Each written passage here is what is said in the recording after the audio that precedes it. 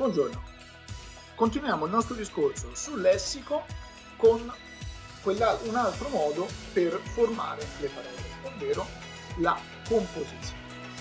Vediamo un po' di cosa si tratta.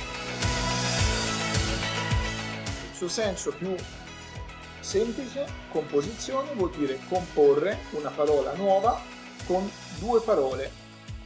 Questa parola nuova avrà un significato diverso dalle due parole iniziali. Per esempio si può mettere insieme, come piccoli dottor Frankenstein costruiamo i nostri mostri. Prendiamo due nomi, oppure un nome e un aggettivo, oppure un aggettivo e un nome, oppure un verbo e un nome, oppure una preposizione con un nome, oppure un aggettivo e un aggettivo, due avverbi, un avverbio e un verbo. Per esempio possiamo fare pallavolo. Pallavolo abbiamo due nomi.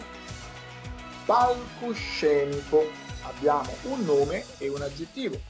Doppio senso abbiamo un aggettivo e un nome. Portachiavi abbiamo un verbo e un nome.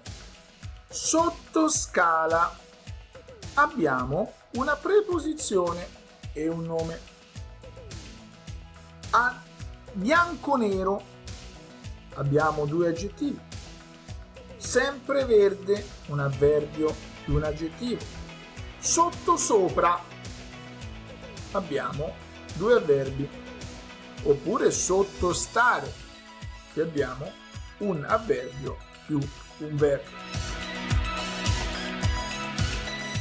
Ci sono alcuni prefissoidi, ovvero sia degli elementi linguistici derivanti da parole greche e latine, creano parole nuove.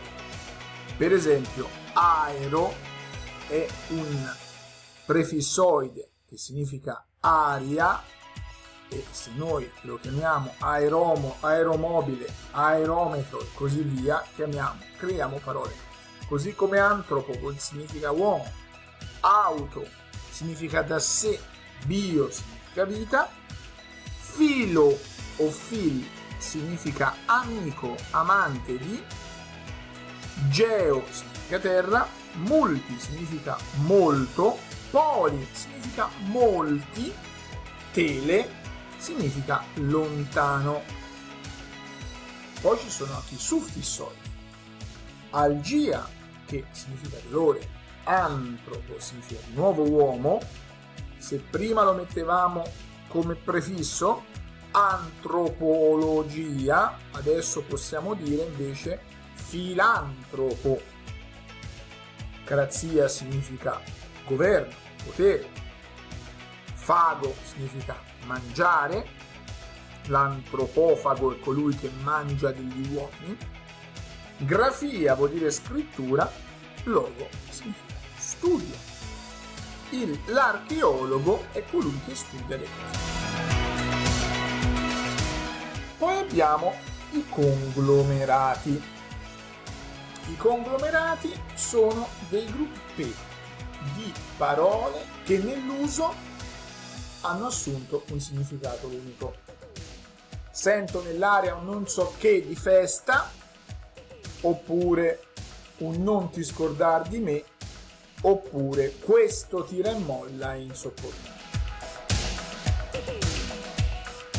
Ci sono poi altri tipi di parole, tipo parole che creano vere e proprie frasi, come per esempio il cane poliziotto.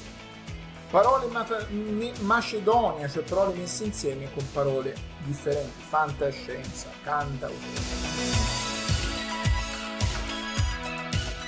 Per il momento è tutto, continuiamo nella prossima lezione con il significato delle parole. Come al solito vi ringrazio della gentilissima attenzione e vi do appuntamento alla prossima lezione.